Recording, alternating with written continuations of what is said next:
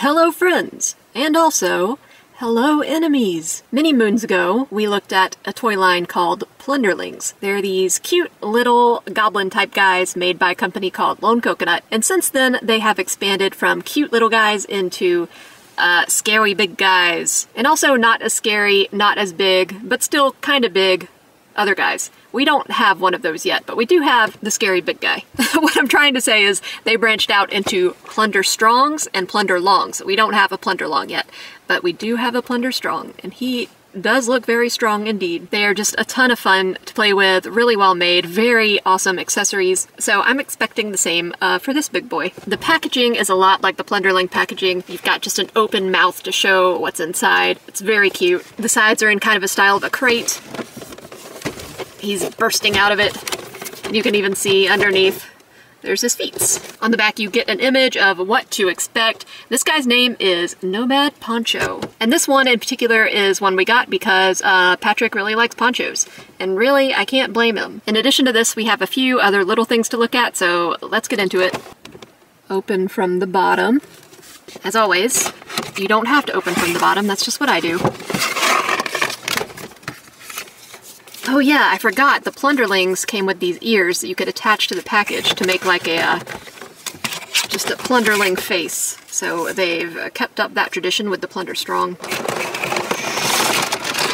Ooh, and we get a message in the back, if I can sit still long enough to read it. Toys were constructed and hand-painted with great care. Extremely grateful to the fans, that's nice. They do seem like a good company, not just like a soulless corporate automaton. We've got some pieces to dig out of clamshells, so let's do it. So far he looks just as well made as the Plunderlings. The sculpt is what I can only describe as a combination of clean and rough. And what I mean by that is that it's got some rough proportions, big chunky planes, but it's all executed really well. There is a dent on the shoulder, I don't know if that's meant to be there, but I really don't expect toys to be perfect, especially not ones like this with so much mass.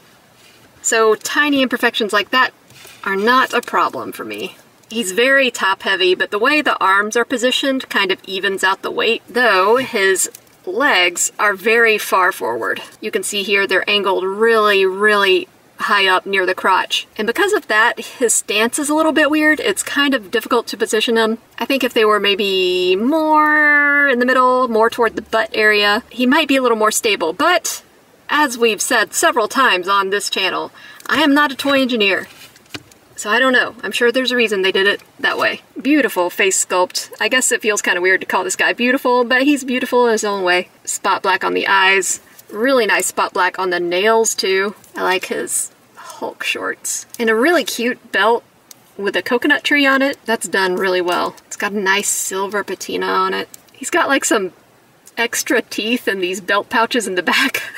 And they look like this tooth right here, so does he lose that tooth sometimes and just like reaches back here and pops a new one in? I don't know.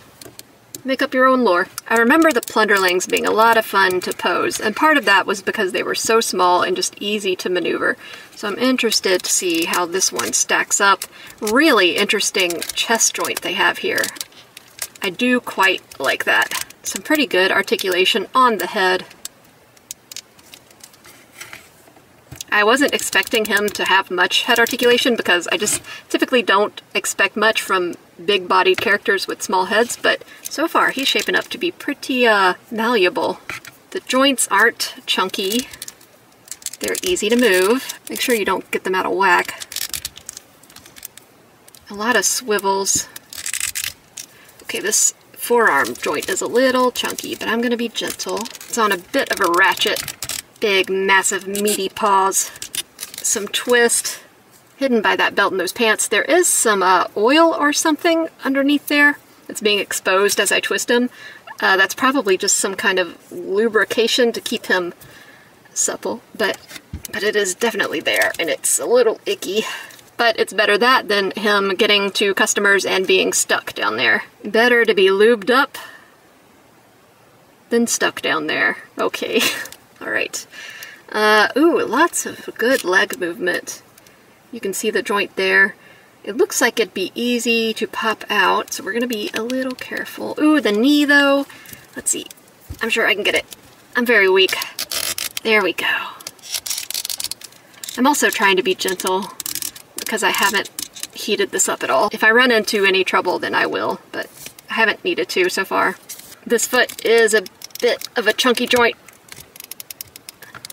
but it works. There apparently have been some people having issues with the joints in the legs, like they're too loose. Ours is a little loose, but not so much that it's a major problem. It might get looser as we go on, but so far it's okay. Honestly, with the Plunderlings, they're so small that there's less that can go wrong with them. This guy is much bigger, and I think he has more articulation, so there's just more room for error there, but I'm really not noticing anything big at all, except for that butt. So, as his name implies, he comes with a poncho. Very nice poncho. Intricate detail work. There is a glob of paint right here, bleeding in from the dark to the light. Definitely noticeable, but not a big enough issue for me to want to raise a stink about it. I do like how this pattern is sculpted in, and then the folds just drape so nicely. Let's see. Put on your poncho. Yep, his legs are beginning to want to kind of bow out a little bit, so just be mindful of that. But part of it, as I said, is that they're positioned so far forward that it is just difficult to get him into a stable position. He'll also come with a very dapper hat. Very cute. Lots of little details hanging from it. A cute little flower. Straps on the side. And it's got a magnet, so it should fit nicely on his head. Got these notches for his ears. Perfect. I like how it matches his shorts too. So he will come with an extra pair of holding things hands and these little fists, and those are meant to go on a Plunderling because the original Plunderlings did not have fists. 2 extra head portraits. You've got kind of a sneer right here and then a yelling face. So no matter what head is attached to him, he's always a little bit grumpy. I guess he's got a reputation to uphold. He'll come with these 2 cannon guns, which are very interesting. I like the way that these are sculpted because they look pretty rough, like they were just made out of clay, kind of cobbled together, but it's done in a deliberate way. It's just a stylistic thing, and I don't know, I really like that. And you'll also get these hook thingies. I believe they're for attaching into the back of the poncho, and you can like hold his weapons in them. So we also procured some extras, including this muscle crate. Gray color to match his skin tone. And in this, you basically just get an extra, a bunch of hands. Useful for facilitating all sorts of poses. I like these kind of claw hands. And this one is really cute. When in doubt, pinky out. So those are nice to have. I do want to see what it's like switching out his heads and hands. Because sometimes on some toys it's a little more difficult than it is on others. And he's a big boy. Oh, you're a big boy. Oh, I'm gonna have to heat you up. So that is for another time. For now, let's look at the head.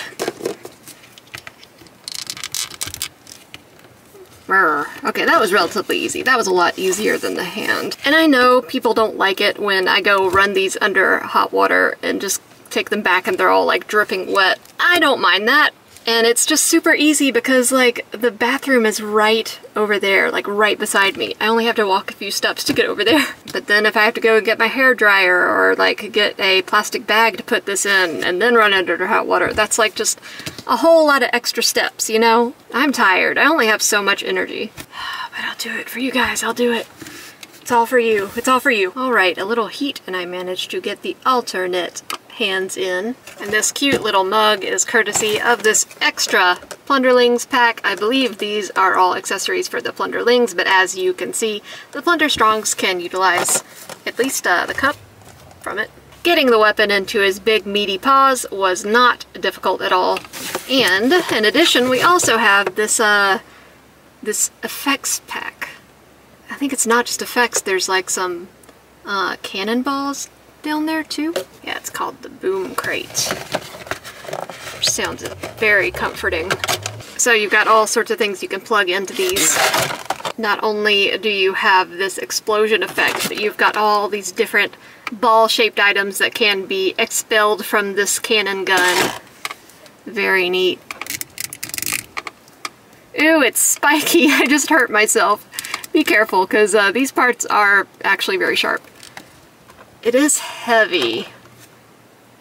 I don't think he's going to want to hold this up. Yeah, it's really heavy. So you might need something underneath it.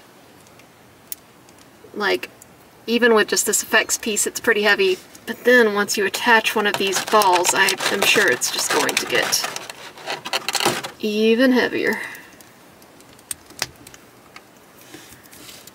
Yeah, just like it's gotten to the point where the weapon doesn't even want to stay in his hand anymore. So you're going to need some kind of a stand if you want to do it this way. But I do like that you get all these different options for the weapon that's coming out of the cannon. And the weapon even articulates a little bit. It's on that ball joint. So it looks like you get the spiked ball, you get a coconut, you get what I think is a rock, and you get a more traditional cannonball, but it's got the 3 divots in it like a coconut, so it comes off more as like a bowling ball, which, you know, sure, that can be a weapon. Here is what a Plunderstrong looks like next to the Plunderling.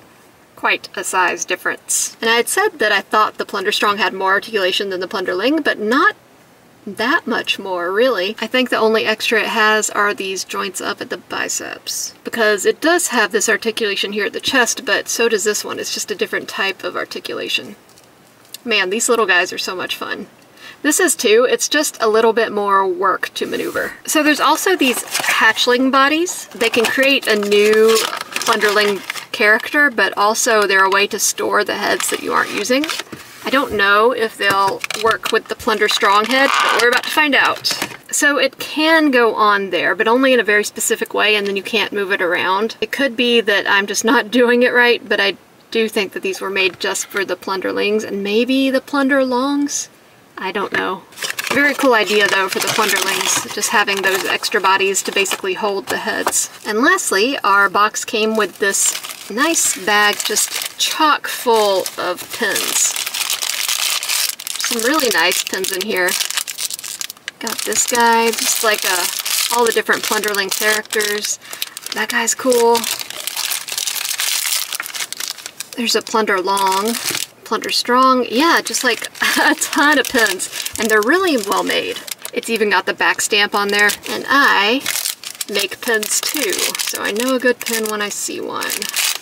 I mean, I say I make them, but when you make pins, you just do the design and try to make it as clean as possible and try to make it make sense in pin form, and then send it off to a factory and then they make the pin. But there is work involved. So yeah, once again, a very, very fun figure. I think I prefer the Plunderlings just because they're a little bit easier to deal with and they're just so cute. Look at that. But this guy is really cool. He's got a lot of personality, a lot of articulation. I love the accessories that he comes with. He just looks really cool. They're just like fun, silly figures, and I love that. It feels like a lot of things these days aren't just fun and silly for the sake of being fun and silly. There's always got to be like some kind of underlying premise or story or IP or whatever. But why do that when you could just make like little guys? So this has been a bit of a chaotic review. I hope that's okay. I think it fits into the spirit of Plunderlings. This is a toy line we really like. I believe we are due to get a Plunderlong at some point, and we will look at him as well. But for now, thank you very much for watching. Likes and subscribes are very much appreciated. Comments are more than welcome, and I'll see you guys on the next one.